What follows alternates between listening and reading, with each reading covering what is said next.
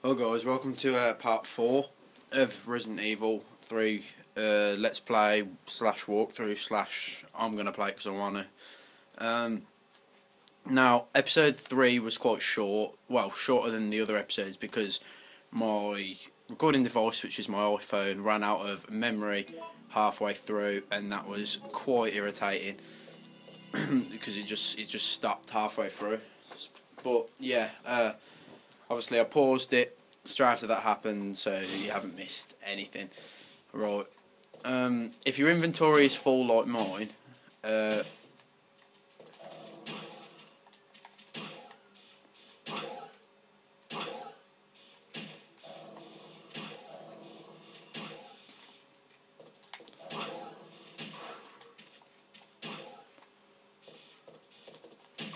yeah, if your inventory is full like mine, you have to come back this way anyway.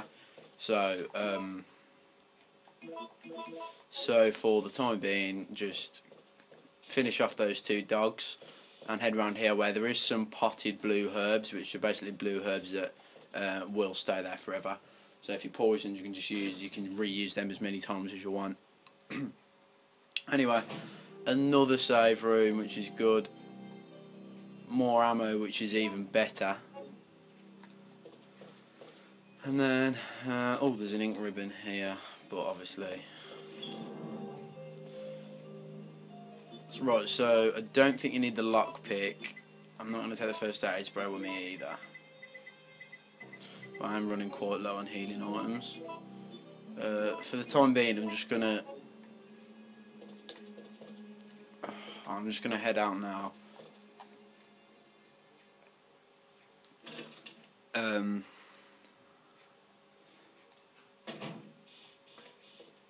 And get those all important items.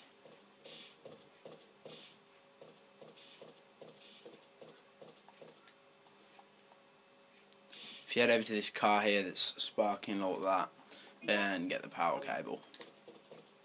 And from here, I'm going to head back out of the parking lot. I'm going to go to the corpse where I told you about the gunpowder, and I'm going to go back and get a few herbs as well.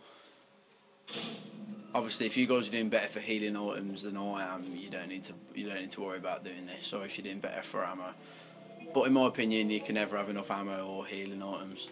So, yeah, I'll head back this way. Back to the gate. Just for the record, I'm pretty sure blue herbs, no, first aid sprays cover poisoning as well. So, you don't need to worry about that. Sorry about that. Oh god, death is not fun. Anyway, what was I gonna say?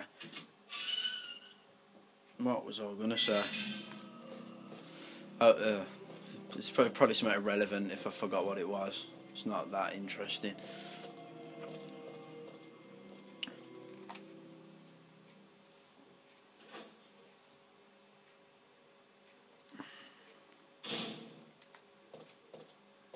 Right, so back through here.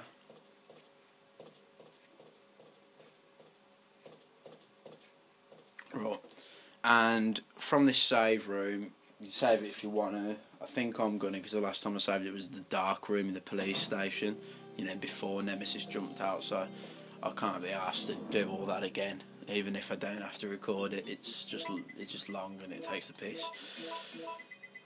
So I'm gonna get that out, put that away. I can put that away as well.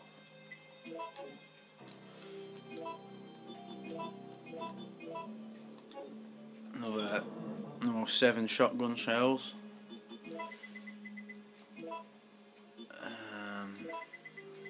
Which we can add to the 10 I've already got. There we go.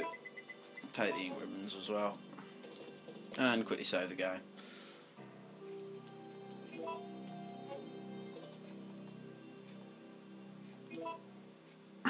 Wow, 5 minutes in and we haven't even gone anywhere. Great.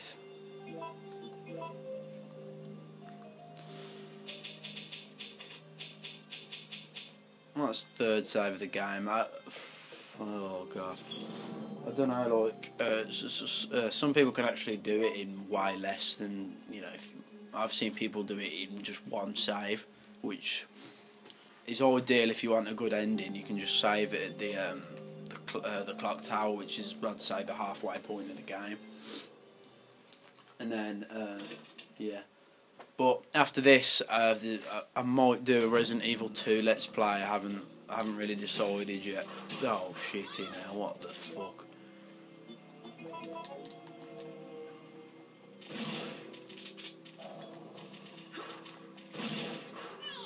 Piss off.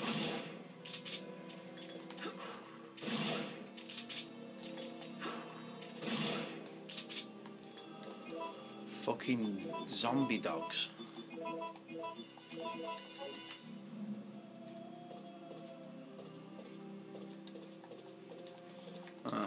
Maybe not. Pretty sure that door falls off or something a bit later.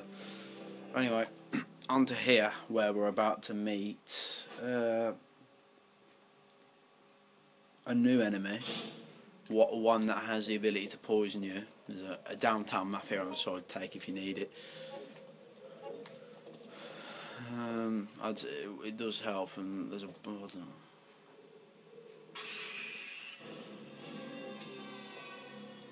What the fuck is that?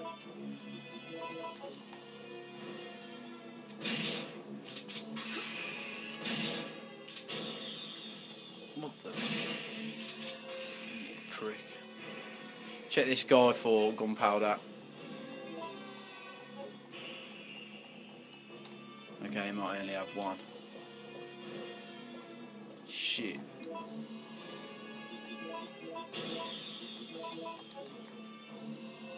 We will be coming back to this room later. That's why I thought it was best to take out the Crawley and its force thing.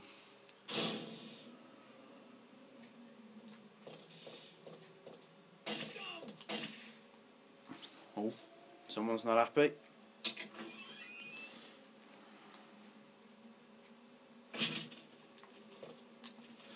Great, more zombies.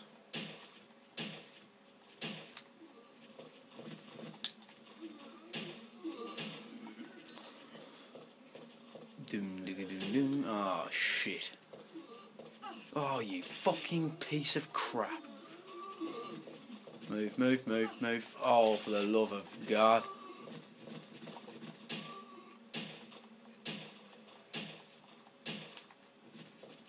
Yeah, so if you're watching that, don't try and dodge the zombies in the shopping district, because there is just quite simply too many of them. Fucking hell.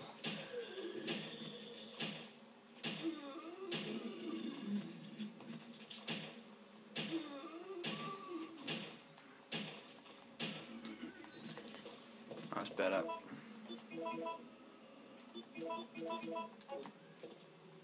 Right. And now I've healed up because I've got the healing items to do so. But I just remembered you need the lockpick for the next bit, so... yeah. Anyway, more shotgun shells in the bag. And take the rusted crank as well, but you do not, you don't... What the fuck has gone on there?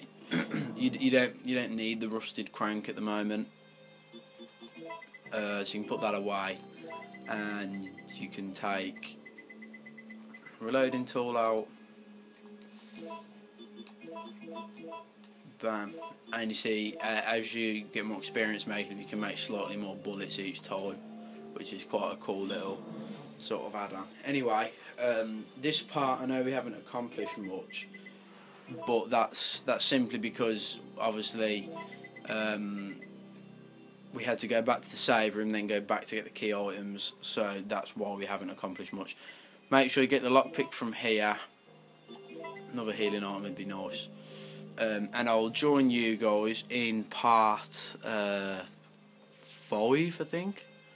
Yeah, part 5. Alright, see you later.